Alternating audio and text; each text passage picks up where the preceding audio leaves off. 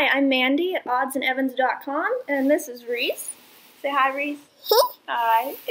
Today I wanted to share with you a quick and easy essential oils tip.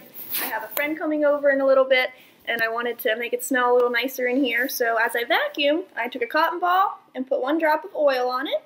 I used purification today, which is really good for deodorizing and purifying the air. And I put it right into my vacuum compartment, which I already did it today. And that way, as you vacuum, you get to enjoy the aroma and the effects of the oil. So it's a great, easy way to use essential oils in your home.